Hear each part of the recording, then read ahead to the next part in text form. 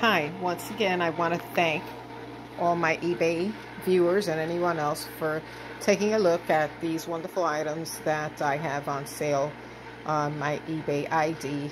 Y as in yellow, Z as in the last letter of the alphabet, H as in hello, E as in echo, and P as in papa.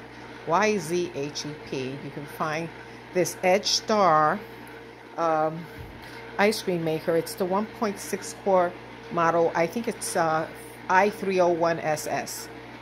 And this model here it looks almost as though it has never been used. It's been put away in its original box, which has a little bit of wear to it, but the ice cream maker itself looks extremely clean, and the pot inside, which I'll show you in a few minutes, it definitely has not been used, judged by my previous experience with automatic ice cream makers.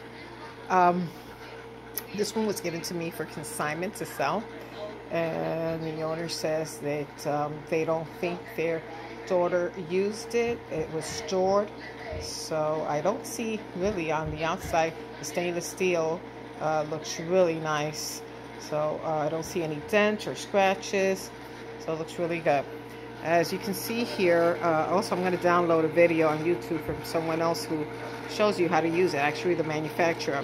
It's got very good ratings on Amazon as well. They're no longer selling it, but it has great ratings on Amazon. So I started this at 66 minutes an hour, and the timer button, he'll explain to you further how to use it on the YouTube video from the manufacturer, but I powered it on, and I pressed start, and it started counting down, and every now and then it stops counting down if you look, and it'll flash the temperature there. Well, that looks much better. The red and green button, according to the YouTube video and the instructions, should be on. Now let's see if I can just bring this here a little bit closer, and you can see that the paddle is turning at a very nice speed. So that's really nice. It's got this feature here that you can take off, and you can add right in here. Once the ice cream starts to solidify, you can add chips and anything else that you want to add to the ice cream. In the meantime, you keep it covered. Alright, so I'm going to stop it now so that you can get a view of the inside. I haven't done this before, but I think I could press here,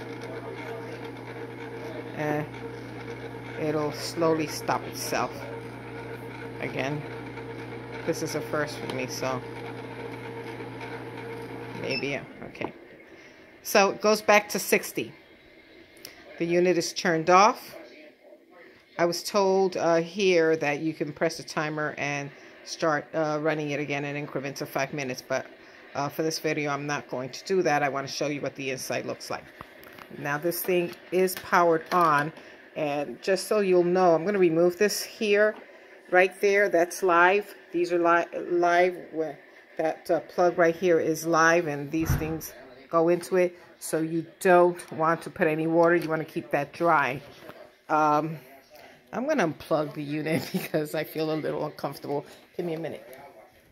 I don't like working with anything live. All right, so there you go. It's unplugged. This here has the directions. You just turn it to the right, and you can see the inside of the unit. Look at the paddle. Nice and clean. The inside looks like it has not been used. Oh, it is cold. Oh. So, you know it works. And there's the inside of that. Wow, that is cold, guys. So, we know that is working. So, for all you ice cream lovers, you can see some of the condensation there where it's cold, who enjoy making their homemade ice cream, which I wish I had the room for this in my small condo. This unit is at a good price, and it's got great reviews on Amazon.com, and it's up here for you, or up on my website and eBay, YZHEP, for you to bid on. Thanks for looking. Bye.